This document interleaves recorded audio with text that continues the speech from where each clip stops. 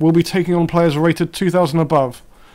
Do I have any challenges right away? I've been challenged by a few players a little bit lower rated. Let me just press the start game button and see what occurs.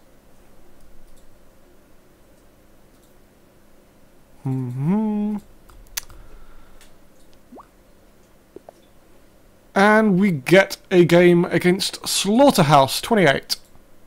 And this feels like an excellent opportunity for my next nominated opening, which was play h4, h5. And look, I've managed to play both of those moves on the first move. With a little help from my opponent, obviously. Okay, well, we should take this game seriously. Because, I see a theme here. Knights on the rim are very good. Look how excellent this f4 square is. I have a feeling he might remove this knight. But turns out he didn't want to. Anyway, we get our knight to this f4 square. And then we can follow up with a quick g3, bishop g2. And you'll start to see just how much pressure we get on his centre. See, already we're attacking this pawn. The downside is I don't know what we're going to do with our king. But the upside is I don't really care. Let's put a knight on g5.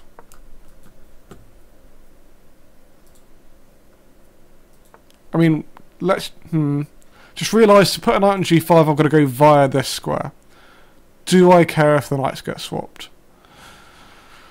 Yes. Alright, let's go c4. Let's switch my plan. It was not set in stone.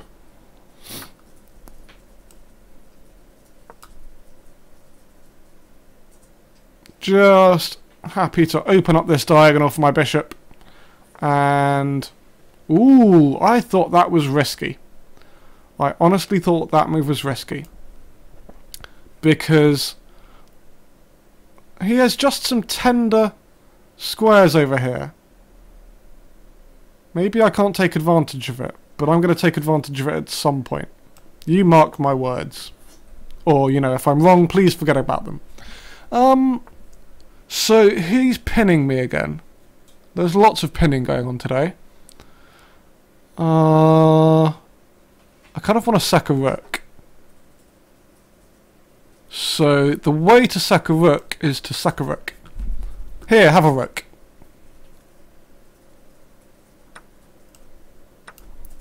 So far, this could not be going more according to plan. I am successfully a rook down, and I'm threatening some of my opponent's pieces. And we even get a check. And since when was a check not worth a rook?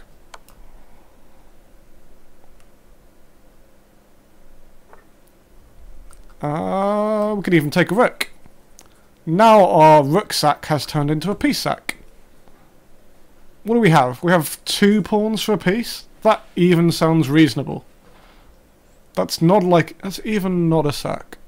Where do we go now? We can go knight d5, and if he swaps that off, we get another pin. But is there something stronger? When you see a good move, look for a better one, then realise 10 minutes later you should have played the original move and you've got 10 seconds left. Okay, let's go rook d1. That's what we should have. We should have adapt famous chess quotes to a hack attack theme. Okay, he looks like he's trying to stop me playing rook d8, which is very sensible and annoying. What do we do now? Knight d5 looks fun. Or do we develop the bishop? The bishop doesn't have anywhere good to go. Let's play this knight d5 move. Because it turns out down to 1 minute and 7 seconds. This game's kind of... I'm enjoying this one.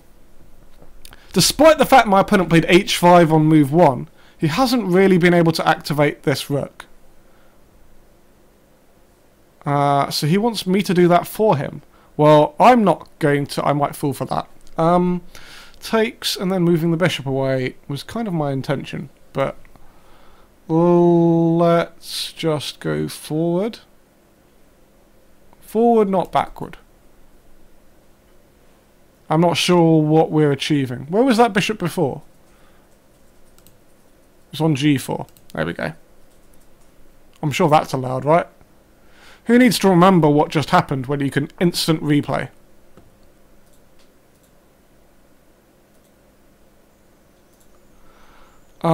Time to develop the bishop. I have a feeling that my time is going to become an issue in this game. That is my second bold prediction. Oh, look, I'm sacking another rook here, guys.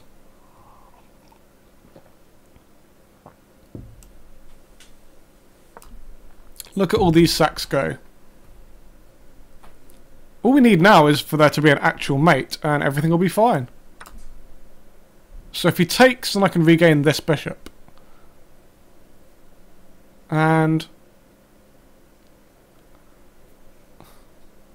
then I'm still material down. I don't know how that works. I am actually running out of material with which to give checkmate.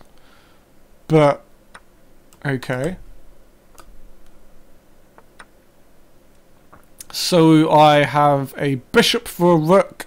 I also have 2 pawns, but 1 pawn might be about to go bye-bye. I don't want to lose any pieces. Let's actually start being careful with these things. Yeah, I know. I heard how that sounded as well. I don't like my position so much. Think we might have to move to the let's grovel for a draw. And then miraculously find some way to swindle a win. First step, we want the king on g2 so that we don't get checked. Ever.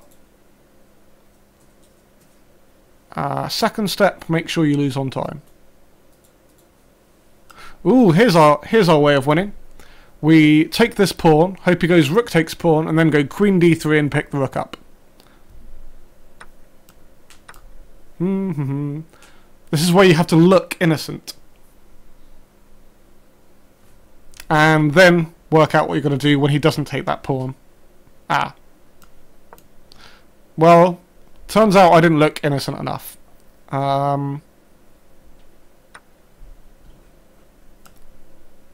Maybe stage 2, you take it and then I go queen there?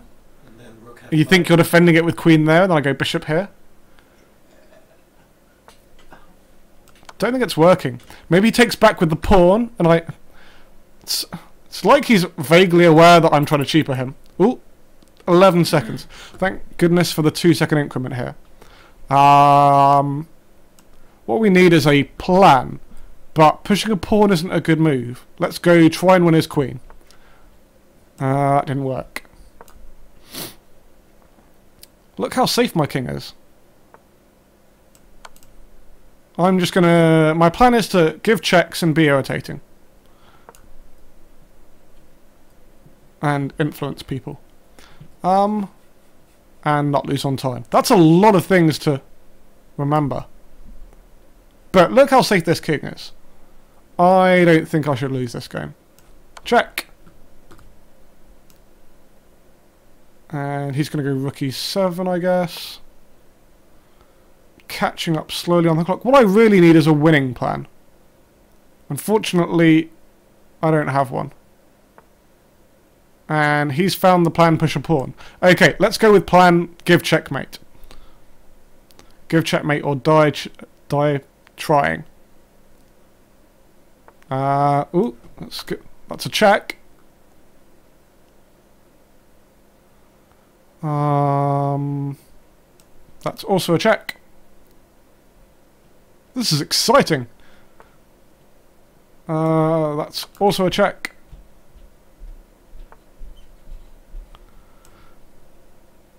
That's not. We're not agreeing to a draw here. Back to checking.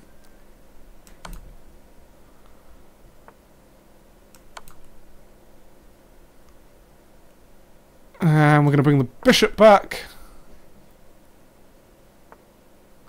And check and grab the pawn. See? He thought it was all about his king, but we just won ourselves a pawn back. And now we sneakily bring the queen around the back. Like that. And queen back around here. And isn't this the most riveting ending you've ever seen? See, we'd never get this kind of game without the 2-second increment. Bishop back. Queen check.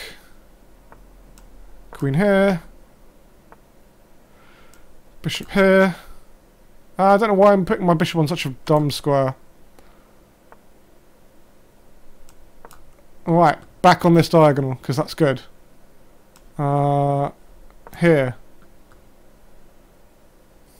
How do we make progress here? Maybe e4 is going to be good for us.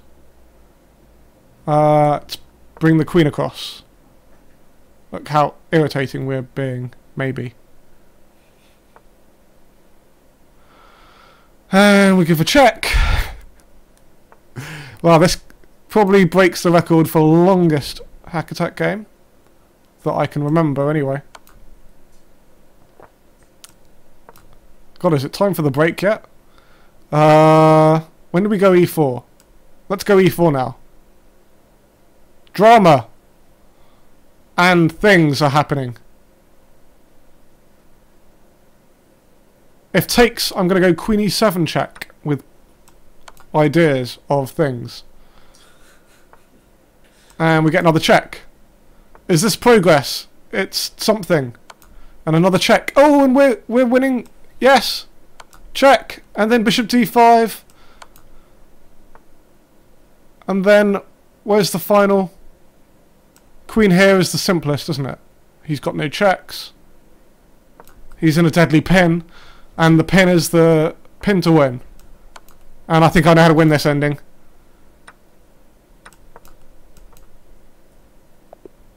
And there we go. There's the 78 move hack. That was game 1. Guess we need a game 2.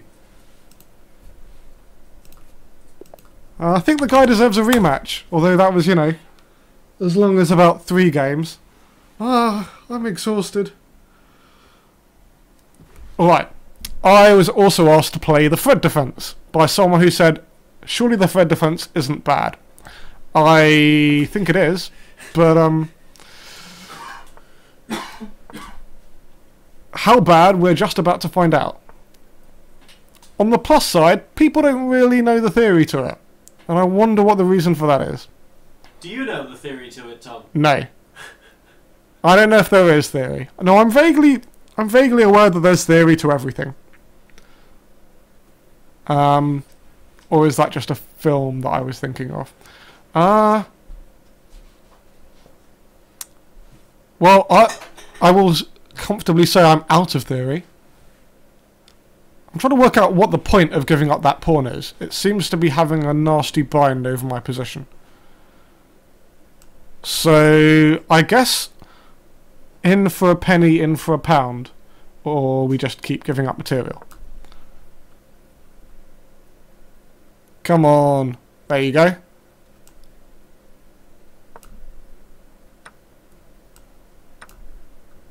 We finally took back a pawn.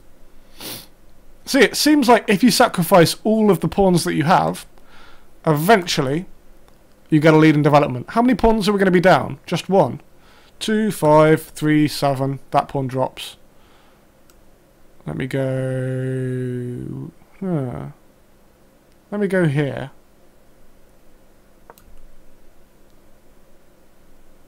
I think if I went bishop b6, he was going to go b5. He's going to go there anyway. Fine. I'm not worried by that. So yeah, 50 episodes. And I think... Does anyone remember a longer game than that? I mean, maybe we had one that went beyond 77 moves, but... it's only recently that we've been doing these longer time controls. So in terms of time, that was almost certainly the longest. I think we can play this move.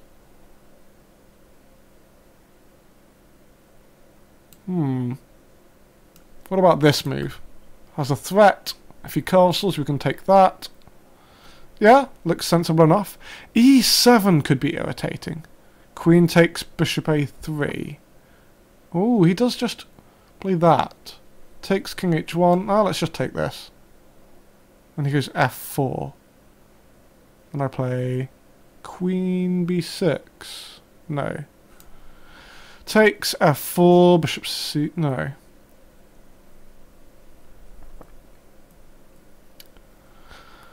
Okay, let's take this pawn and then run away again. A little bit wimpy, but nah. Knight e4 takes. No. Really struggling with this opening.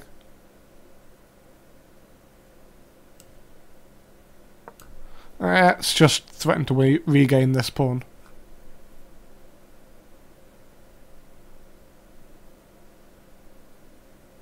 What do I do if he plays rook e1 and defends it? Well, I guess we're about to find out. I really need to finish developing. Even at the cost of just never winning back that pawn. I think I can trace my my problems in this game back to a specific moment. Can you guess which moment in the opening I think things went wrong? Why not tweet it to me on Twitter at @Rendle, or you know, just let John know in the chat. Voice is disappearing again. He's going to put the knight in on f5. I don't like that. Let me move the queen. This game really is still going very badly. My new plan is knight f5, queen c7, e7, queen h2 mate. Seems like a legitimate plan to me. Didn't work, but we have a few tricks. Knight can't move away because of knight g3, forking the king and queen. So we do get ourselves the two bishops. And we are sacrificing more material. And by sacrificing, I mean losing. But, hey. Semantics.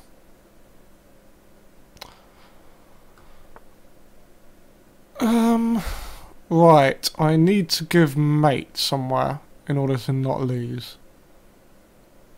Don't think it's going to work. Ah, this is a good move.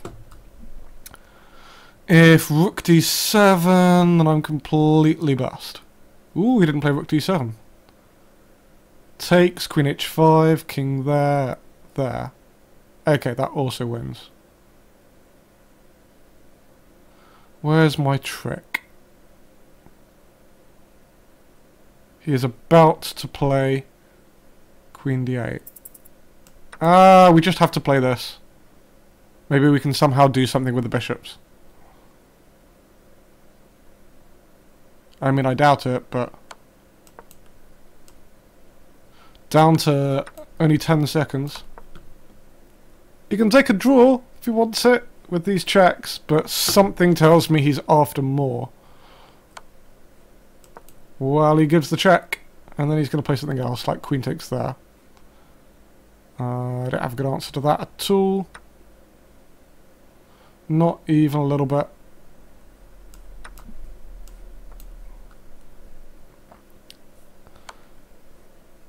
That allows me almost mated. I've got to play it. Queen h5 causes me to resign, pretty much. And good game. Ooh. Don't know what happened there. Well, it does mean we go into a decider against SlaughterHouse28. This has been pretty interesting series. Let me break out 1e4 for game number 3. See if we can tilt it in our favour. What's a good line against the French? How about the two knights?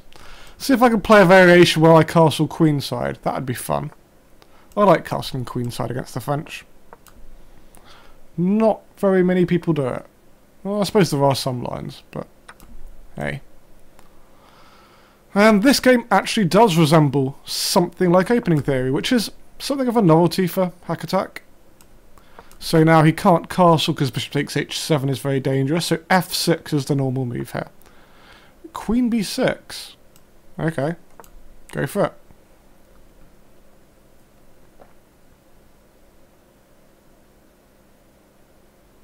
And queen b2, something like knight b5, I think is supposed to be very dangerous. Well. Well. His queen is short on squares. And he has to deal with this threat as well. And then I could just come into d6 with a knight. But I think I might have something better. Can I trap the queen directly with rook there? I don't think so. So I imagine I'm moving the queen somewhere.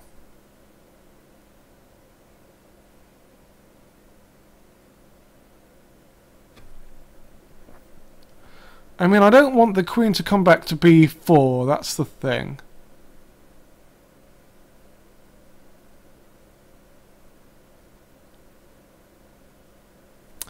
That is the thing here. So if queen e2, he goes queen b4, and the game continues. Is that true? Yes, it is. So a3 is vaguely a move, and then his queen still can't escape.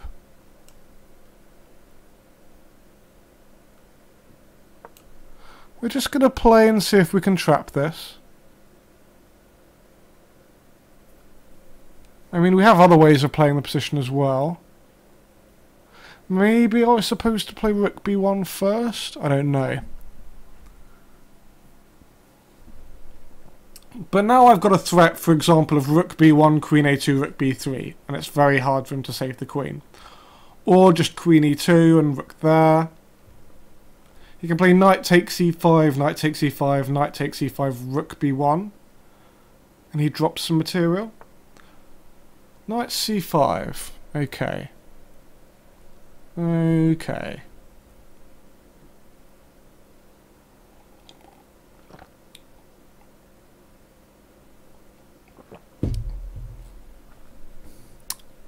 Where do we go to next?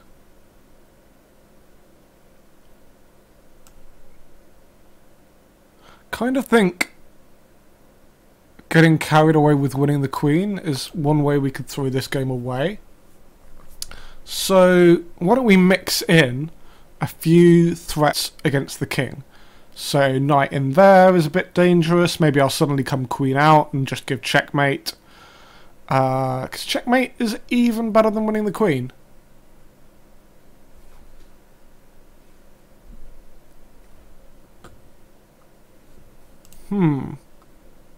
So what am I threatening here? I'm threatening knight d6 and taking on f7. If he goes knight takes d3, I can play queen takes, and then I've also got the threat of rook f b1 trapping the queen. Also I have a threat of queen h5 threatening fun stuff, and then rook across. So it's a threatening position. We'll go with that. I am threatening threats. And all the while my opponent's time is ticking down. He is now down to less than a minute on the clock, 50 seconds and counting. We do have the 2-second increment, which was entertaining enough in game 1, but okay, king e7.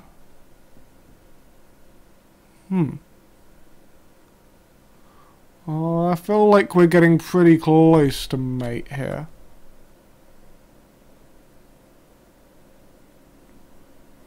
What about queen here? g6. I really want to go here.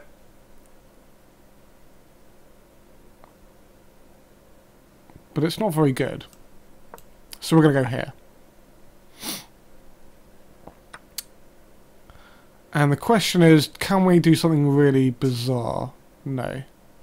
No, I'm definitely faffing around in this game. Rook across.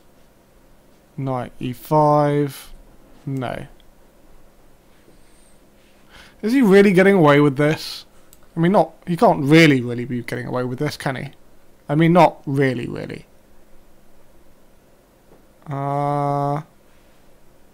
Is knight takes f7 a move? I don't really understand any of this. Knight f7, knight f4, knight h8, queen there, queen there.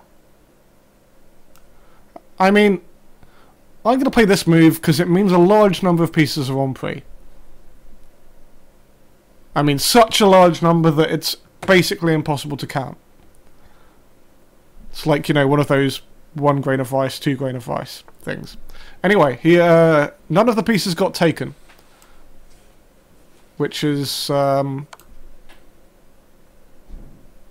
sensible. And then I didn't take any of his pieces, and then, you know, there's a theme.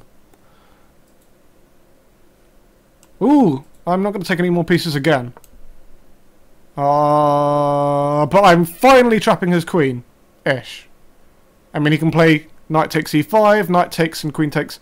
I mean, ooh, there's a check on f2. Anyway, there are things going on, and we appear to have less than 20 seconds each. So, what has been very hard-fought series is coming down to another increment battle. Do I have mate? No. Do I have mate? No. Alright, but I do have an extra exchange. And I can win a rook with knight c7. And rook f1 is good. Do I have mate? I don't know. Let's guarantee at least winning a rook. And give a check. And I do have a mate. Excellent. Well, that was a really enjoyable series.